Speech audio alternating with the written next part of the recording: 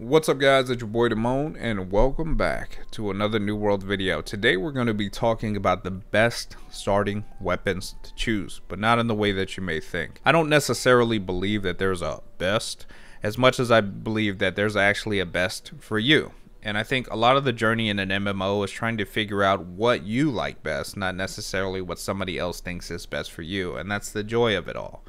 So with that being said, we're going to go through each of these weapons. I'm going to talk about, pros and cons of my experience and what I've seen, fighting, I don't know, killing thousands of players and like seeing this throughout all the test phases and changes. Now keep in mind, if we are going to receive patch notes for New World pre-launch, I want you guys to be aware that some of this stuff could change. However, we're going to stick to generalities, and I'm going to try to talk about this in a way that aims more towards playstyles. So if you have a specific playstyle, you might be able to lean or gravitate more towards some of these weapons. Okay, so let's go ahead and get into this. Sword and shield. This is my baby right here. It took me 6 test phases to figure out that this is what I was going to use.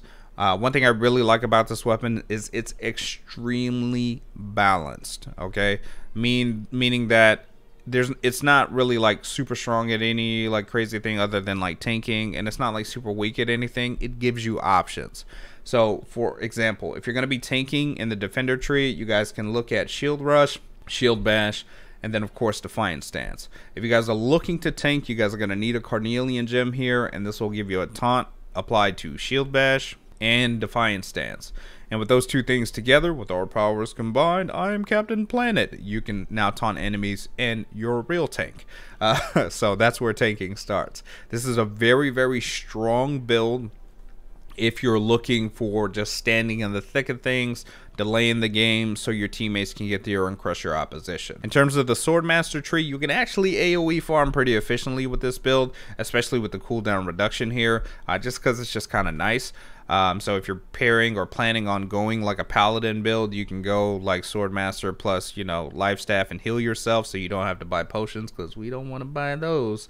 But this is pretty solid. This build actually can deal a pretty significant amount of damage, because one thing I think a lot of people overlook is that sword and shield scales with strength and dexterity.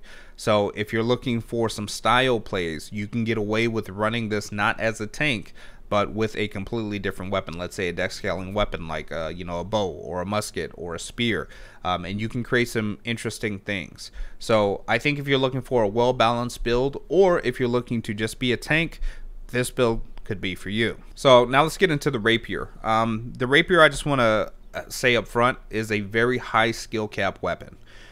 This weapon is probably one of the funnest weapons in the game, definitely a crowd favorite. It's one of those weapons though that everybody thinks is a good idea until they figure out everything that they have to learn in order to use this weapon. But I'd say that the few people who do learn how to use this weapon find great rewards. I've seen some people clap with this weapon just from practicing the riposte and the timing, because timing is everything with this weapon. You have to know your ranges, you got to know everything that's going on, you got to know when, you got to know how. And the reason why, or another reason why the skill cap is so high, is because you have to understand the animation windows on the other abilities and or monsters, so you know when to pop your riposte and use all that stuff. So I think that this weapon is for my players out there that like styling on people, because there's no better way, in my personal opinion, to style on somebody than when they think that they're going to beat you. You hit them with the riposte, and then it's like Street Fighter Championship, 10 years ago. Okay, so I'll just go ahead and say that. So just be forewarned. It's a lot of fun. It's really good if you guys are looking for, just PvE only, like Tondo, Flourish and Finish. Like, all of these abilities are great with the bleed stack. It's a lot of fun. But if you guys are looking for super style PvP, then Rapier, I think, is definitely where it's at. Now, as we get into Hatchet, there's not really much to say about this weapon, other than that for a starter weapon, it's just all around great. You have protection from death here, you have Berserk, which, is just awesome. gives you like a movement speed buff, can also make running through your quests a lot faster, by the way. I'm actually thinking about testing this with my sword and shield for large scale PvP, because I'm curious with this throw, because this weapon is the only weapon that kind of has a heal reduction in the game currently. So I'm really curious to see how this disease cloud would work. Let's say if I'm frontlining and then I pop my disease cloud right in the middle of the enemy team, stacked on top of, you know, one of our two-hand axe users' gravity well. How much is that going to reduce the healing, keep our team alive, and give us forward movement? And that's something that I'm thinking about. But that's leaps and years beyond. But for starting weapons overall, I mean, I feel like you can't go wrong with Hatchet. Hatchet is just great. It's the soloist's dream. So if you're the type of MMO player that likes to solo, this could be one of the weapons that you definitely could choose, just because it's just nice. It really eliminates the need for anything else. It'll minimize your potion usage, your food usage, pretty much everything, and you could just run around, and some of the skills and stuff look really cool too. So let's get into the spear. The spear is also another one of my favorite weapons. I think in the closed beta, this weapon was really slept on. I can't speak on how it was slept on or not for open beta, because I was focused on crafting, because I was trying to learn the PvE side of things there. But overall, spear has a ton of utility. This is just one of those weapons that you can pretty much use with any other weapon. So for my life staff users, which we'll get into here in a bit, this is a great secondary. For my tanks out there, this is also a great secondary. For my bow users, musket users, this is a great secondary, so you guys can create space between you and your targets. Now, with power comes great responsibility.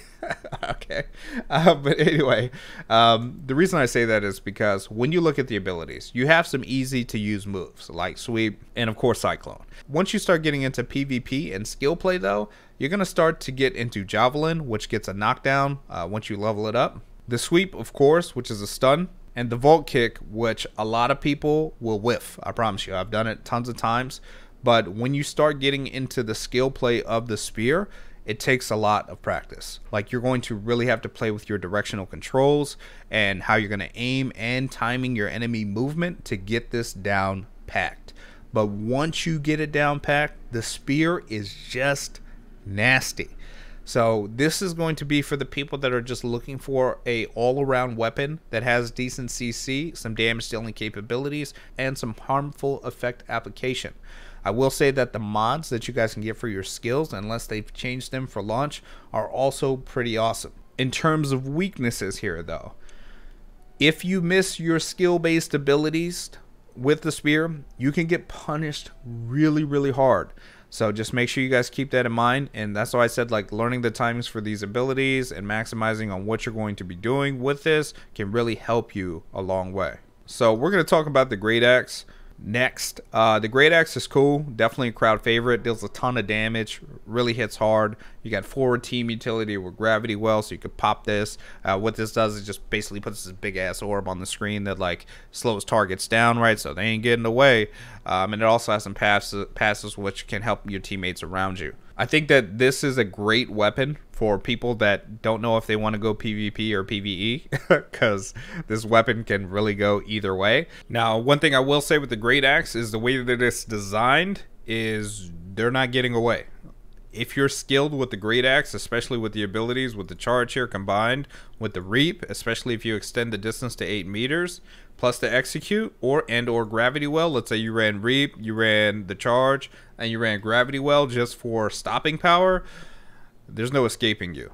All right, so if you're the people that like to run, if you're the person that likes to run people down or run creatures down, yeah, this is what we're talking about. I will warn you though that this weapon really doesn't start to fill up until after level 10. So once you get this weapon to level 10 and you start to stack your passives, your weapon passives on top of each other, this weapon really comes alive. But early on, it's going to feel a little rough, just because like you're not going to be dealing enough damage for you to feel like you know you're going places, and you haven't really unlocked the passives for like the self-sustain just yet.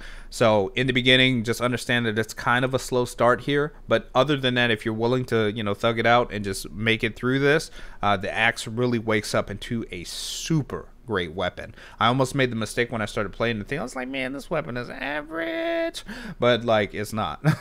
And then one thing I would like to see though eventually one day is I would like to see them add grit to this whirlwind, or give a mod that adds grit to it or something, because that could make a lot of fun, you know, spin to win mechanics and all that. But like I said, great overall weapon. Great for people that don't really know whether they want a PvE or PvP, but they're just definitely looking to have some fun. Not to mention that if you guys are looking to get through the quests easy, you can invest in this charge ability that like runs you super fast across the screen, which help you cover a lot of ground in a short amount of time. Now, in terms of weaknesses with the axe, your cooldowns are long, man. You got some really long cooldowns. I think the axe has like some of the longest cooldowns in the game. So with that being said, since you have really long cooldowns on a lot of these abilities, you're going to have to really master your timing and know when and when not to use your abilities, because like a well-timed execute will be money and you can melt people, right?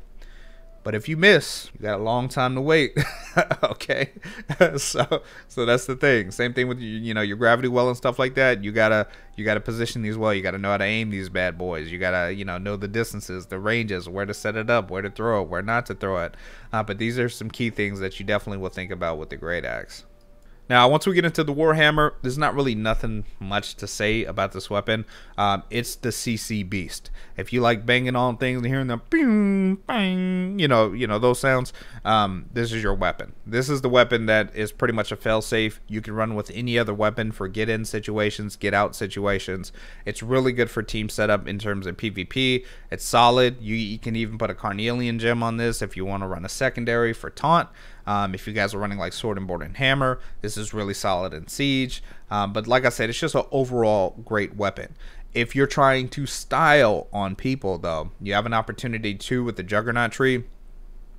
Just understand that the Juggernaut tree, it's going to require you to know what the hell you're doing, because this is going to require you to be in the fight all the time. Meaning, you're going to be applying Armor Breaker, for instance. And you're definitely going to be using Wrecking Ball. The crazy thing, though, is that when you add grit to your heavy attacks, it kind of makes it a thing where you're staying there and you're just pounding on people. Because this is an easy way to start getting grit on your attacks early without having to have 300 strength. So it can allow you to stay in the fight. So I would say that if you're the type of person that likes to be in the thick of it all the time, Warhammer is probably going to be your thing. All right, because the amount of control that you'll be able to put out, the amount of support you'll be able to put out in just terms of, zoning enemy players is great. But once you're done, you're done. Okay? So that's something to take into consideration as well. This does offer a little bit of healing here if you get this passive, and there are some mods that give you healing too on the Crowd Crusher tree. But if you don't have those, again, once you're done, you're done. So just keep that in mind when you guys are getting into this, or think about that when you start to position whatever your secondary weapon is going to be. Now, with bow and musket, I'm just going to talk about these together because I think their blessing and their curse is pretty much the same thing. If you can aim, they're great. If you can't, it could be rough. Okay. But both of them have, some utility, some forward utility that you guys can play with. I mean, you have a ton of AoE here. So, for instance, if you can't aim, you can really rely on the poison shot. So, if you land a well-timed poison shot, this is going to deal damage over time, 2 targets. So, you can just kind of run around even if you can't aim and try to shoot them while you just keep poison shotting them, right? Combine that with a well-timed arrow rain, which this will kind of require you to get used to the abilities, but it definitely can still work. And again, this is if you can't hit the broadside of a barn, then you're probably just going to be focused on AoE, but this can still be a good thing in mass scale PvP, especially sieges, because of the sheer amount of damage that you can put out just shooting this in the middle of a crowd. Okay, so that's definitely something that you can look at. And for my styling, folks, for the rest of the abilities here, of course, all of this is going to require some aim, but if you have the aim, you could definitely do some things with this bow. Okay, shouts out to my boy Lance. The dude ran bow and spear in the closed beta, and Dude, that dude was crazy, man. Top of the DPS charts and all that in Siege. Dude was nuts, for real. Again, this weapon has a lot of potential, but again, it's going to be skill capped based on how well you can aim and how well you can maneuver. But if you position your mods and your equipment mods correctly, like, you could have a lot of fun with this. Now, before we get into the musket though, I just want to say that bow and musket, I know a lot of you guys are going to be excited to use these. They can be kind of tough to use in the beginning because you just won't have any ammo. Like, you'll be opening supply chests and getting like 20 ammo, and that's it, dude. You got 20 bullets or 20 arrows, and then when you're done, you're done. So I would advise, if you guys are going to go musket or bow, try to get some other weapon that scales with dexterity on the side, and or intelligence if you guys are rocking the musket, and just hold yourself over until you're able to get a nice stockpile of ammo, and then once you get that, you guys will be good to go. But same thing is going to apply here overall for the musket. If you can aim, you can have some crazy things going, especially if you guys are getting the gems that increase the damage you deal to a target. If the target's at full health, I think there's a gem, if I remember correctly, that gives 30% more damage to targets that are full health. So for my guys out there that like doing them headshots or them long range headshots, damn, can't talk, because the musket gets a 3x zoom, so you could have some fun sniping the hell out of some people. This is also really good to kind of take people off of siege weapons in a siege situation and or snipe unsuspecting targets. So this can be a lot of fun if you can aim. If you are having trouble aiming, you can focus more on being a trapper, positioning multiple traps to stop and or slow your enemies, and then of course the sticky bomb for AoE support. Now, back in the closed beta, there were a lot of complaints that this was very underwhelming, so I don't know if this has changed just yet, but we'll have to test and see.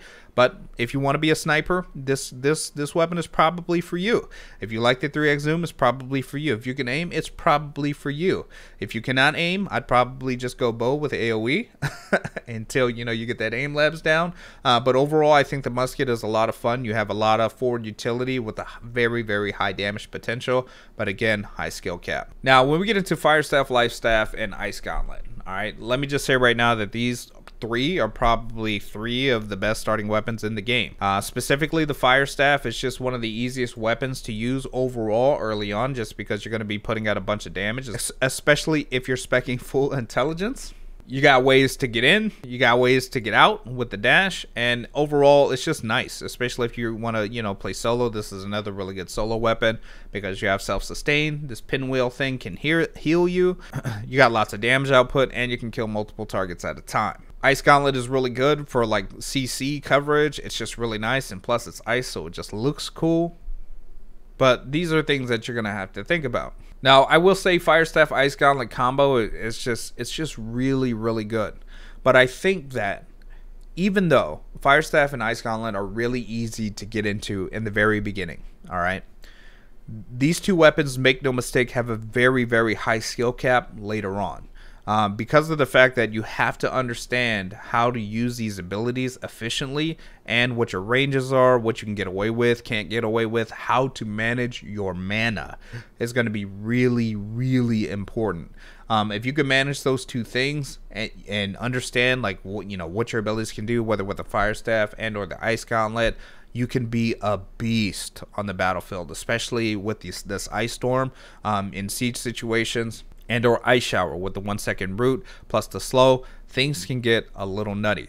All right, so with all of this, even with ice pylon, ice shield, I've seen entombed, excuse me, I've seen this manipulated in a wonderful amount of ways, and you can really take advantage of this.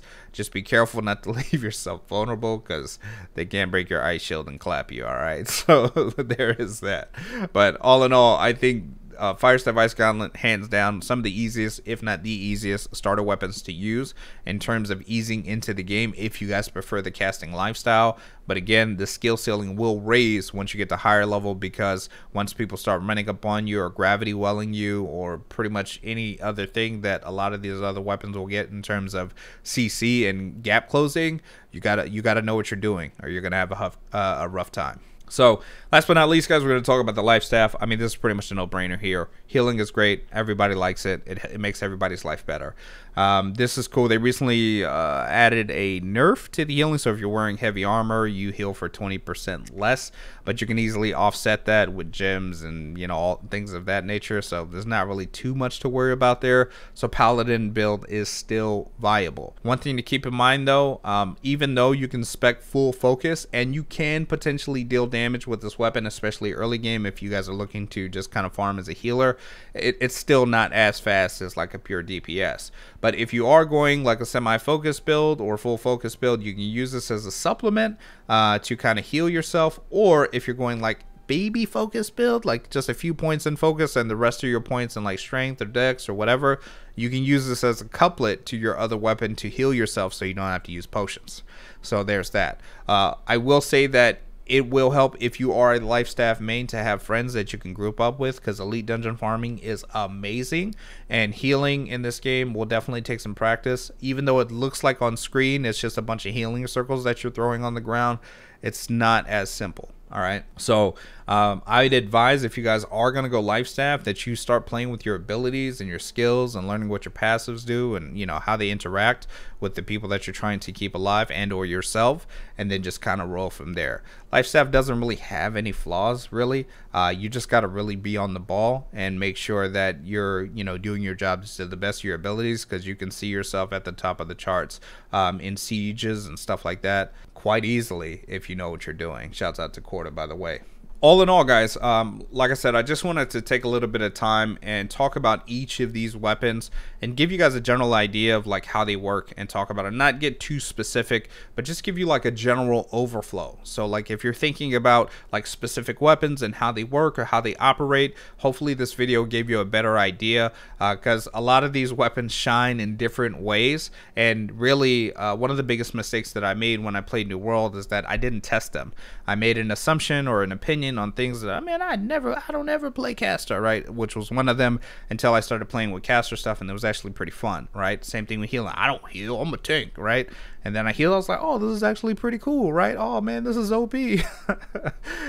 So don't be afraid to try weapons. Respecs are free up to a certain point with weapons. I think it's level, I can't remember what level it is on weapons until respecs start costing money. It could be 10, 11, 12, like, I don't know, I can't remember. Somebody in the comments help me out. I just don't remember.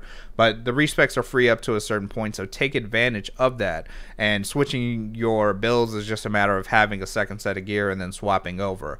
Also, one thing to note before we bring this video to a close, please understand what each of these weapons scale with. Right, so if you're looking at your attributes, make sure you pay attention to what these weapon diagrams are, so you know what weapon goes where with what stat, and then from there you have your best foot forward. And it's okay if you don't like the weapons that you try, just try something else. Again, it took me 6 test phases before I finally got to the point where I was like, okay, sword and border is my jam, and I've tested everything. Okay, so with that being said, guys, if you guys got any questions, comments, concerns, definitely let me know in the comment box below. Only 3.5 days remain, man, and we're in there like swimwear, man. So anyway, I love you guys. You guys have a wonderful day, and we'll see you guys in the next video. Peace.